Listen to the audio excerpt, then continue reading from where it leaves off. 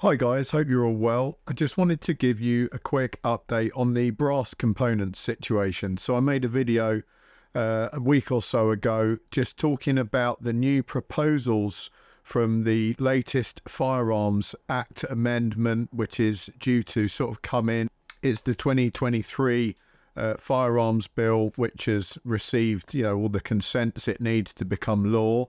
And one of the concerning points about that was from Brass Components, and it sparked a lot of controversial comments and people arguing and stuff.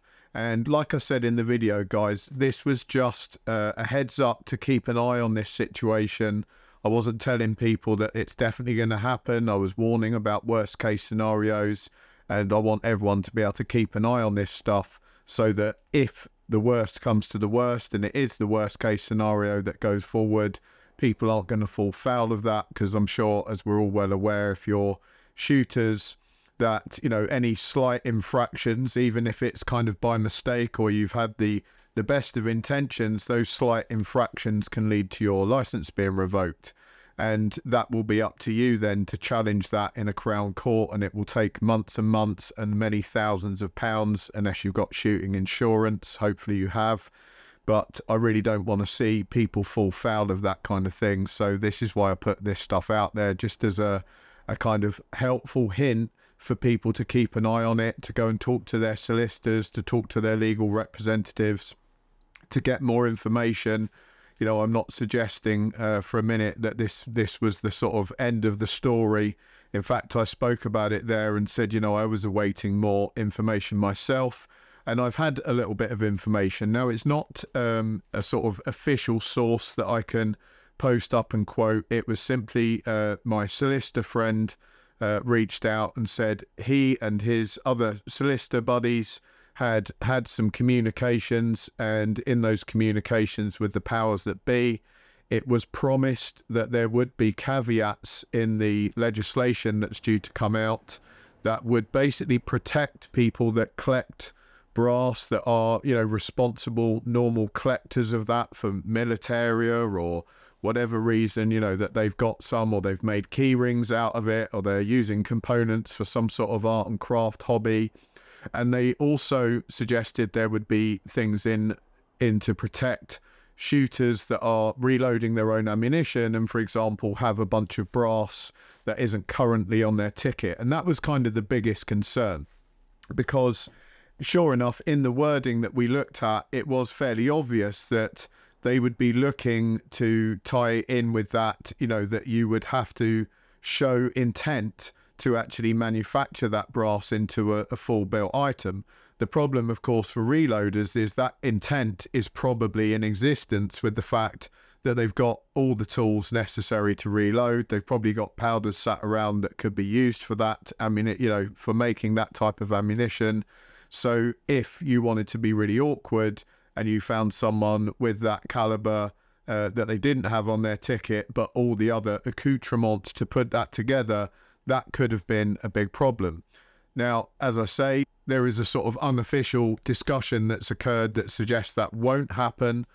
So that's all I can report. But this is still something to keep an eye on, because that doesn't necessarily mean it definitely won't happen. It doesn't mean it will happen.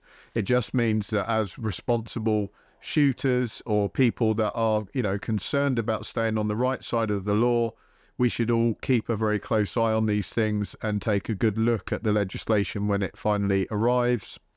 And if you're unsure about what you're looking at, then go and seek legal advice, and at least let your solicitor know what your concerns are, so he can record your concerns, and you may well be able to utilize that as evidence later on that you were being a responsible member of society, you were trying to stay on the right side of the law, and you did everything within your power to ascertain if what you were doing was legal or illegal. And that's not to say, by the way, that, the police will always have a thorough and good understanding of some of these quite complex situations. So it may well be, even after things have, been written in the correct manner.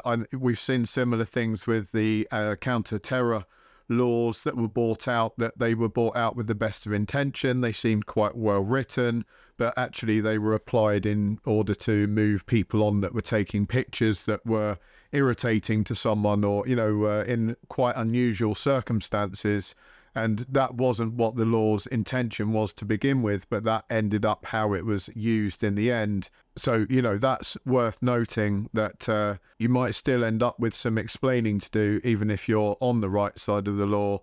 You know, we do a lot of nice stuff on this channel as well, obviously review a lot of those. And the same thing goes for people that are carrying an EDC blade. I've heard lots of stories about people being stopped by police in busy places and searched and what have you. And then they've got a perfectly legal, you know, sort of pen knife that's non-locking, that's sub 3 inches, and they're still getting into trouble for it and being taken down the station. And yes, in the end, you know, nothing happens bad to them, but that's still going to ruin your day. So just beware of all these things. You know, that it's not sometimes as simple as it first seems. You know, just simply saying, hey, that's the law and I'm correct, it doesn't always wash, and you might have some work to do to kind of prove that. So, seems like good news. It's nice to report back on something that seems to be going in the right direction. I hope it continues to do so, and if I hear any more on the subject, I'll let you guys know. One thing to be aware of, which I still would have concerns about, is there's no doubt this is going to become a controlled component. So there will be issues with maybe how you're disposing of it, because let's say you have a range which normally had big buckets of brass sat around, and the range is also accessible by the public, and they would walk across it and find brass littered everywhere.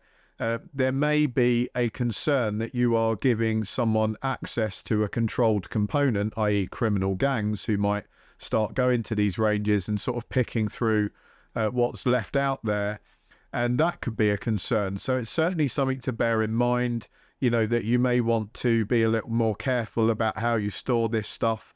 Hopefully there will be some sort of guidelines that are coming out, you know, from the Home Office that sort of stipulate the care that you might take with stuff like that, and not just leave it up to people's imagination, because I'm sure people will think all kinds of things, from it should be locked in a safety deposit box to it should be ground to pieces, through to, oh, never mind, just leave it outside, there's nothing wrong with that anyway. So, you know, somewhere in the middle of all that, there must be an answer.